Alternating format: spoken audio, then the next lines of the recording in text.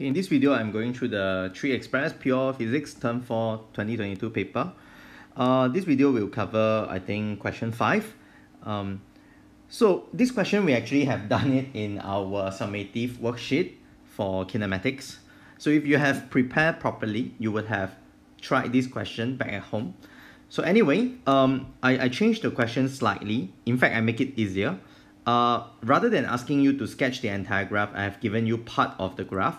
I have given you a direct hint, and that is the acceleration of the ball will remain constant throughout its motion. And you have to use this hint to actually solve one of the last part of the question here. We'll cover that later. So down here, in part A, you are asked when will it reach the maximum height.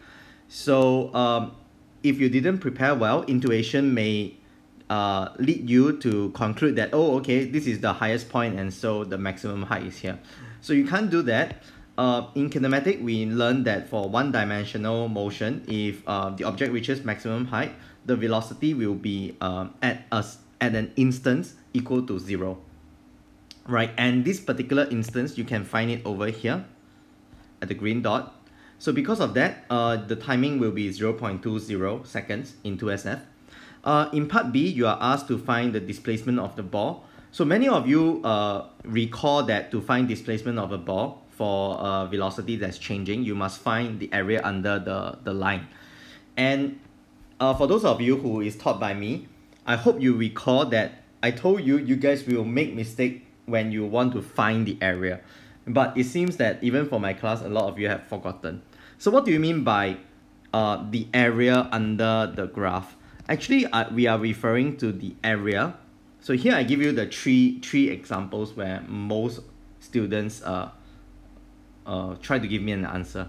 Actually, the area that we refer to when we want to find displacement of a ball on a velocity time graph, the displacement is enclosed. I should use the word enclosed.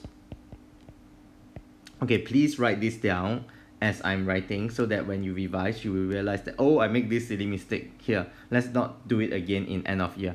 Enclosed by the line and the x-axis. So if you know this information, you will see that this is not the area that you should be calculating, right? It is not confined by the edge of the grid, because if not, I can print the graph on a A3 size paper, and then your grid will be like super big. So is your area going to be as big as well? No, right? So because of that, it doesn't make sense.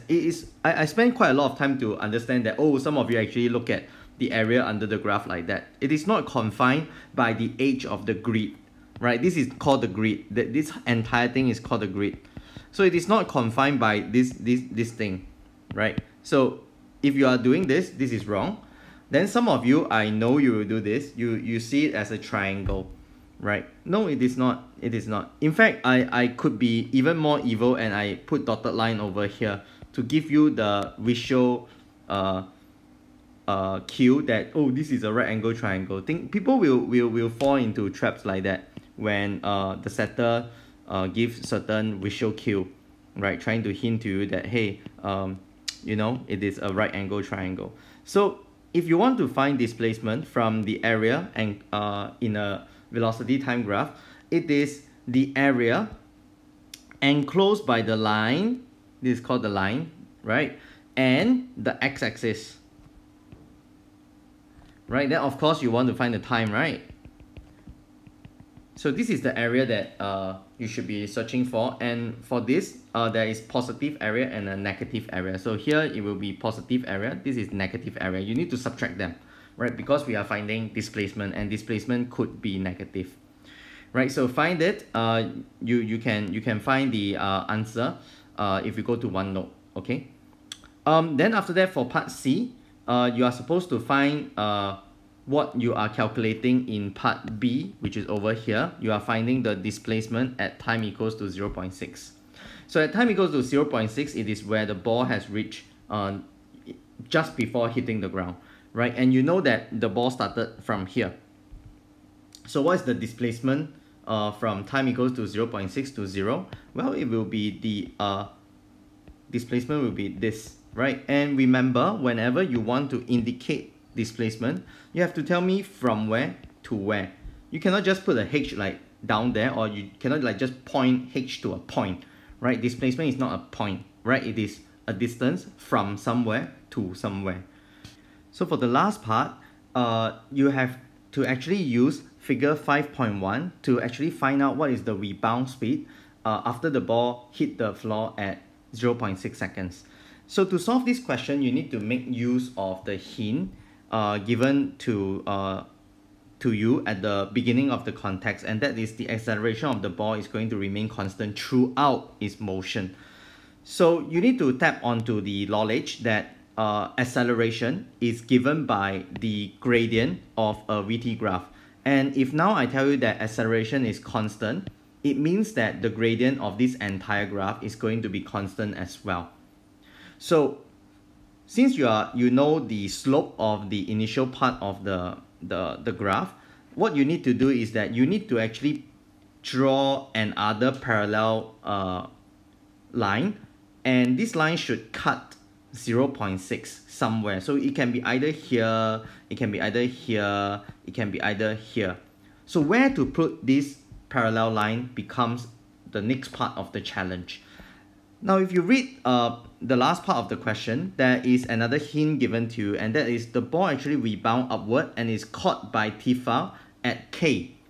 So it means that the motion of the ball must cut K, right? Because you are being caught at K, right? So now it means that now I can locate K. So K is actually here. So it means that when I draw this parallel line, I need to shift it such that this parallel line actually cuts K. And when I do that, you can see that my line will look like this. And what it tells you is that it means it is bouncing off the ground at time equals to 0.6, like that. So you can actually find what is the velocity right here, and it tells you that v is -3. And it agrees, right? Because when it first dropped, right, when it first being thrown up, right, this is the diagram given to us. Where is it? Where's the diagram? Where's the man? Oh, here, right? So the ball is first thrown upwards, and you can see that when the ball is first thrown upwards, over here and over here, when the ball is first thrown upwards, you can see that it is in the negative zone. So when the ball rebounds from the floor, it should also be in the negative zone, right? So that's how you determine the rebound velocity, right, by using the graph. So eventually you will actually get a speed of -3.0 meter per second. Okay, if you do not understand this, please come forward now or WhatsApp me so that I can explain to you. The thing about doing term tests is that you must clear your doubt before the end of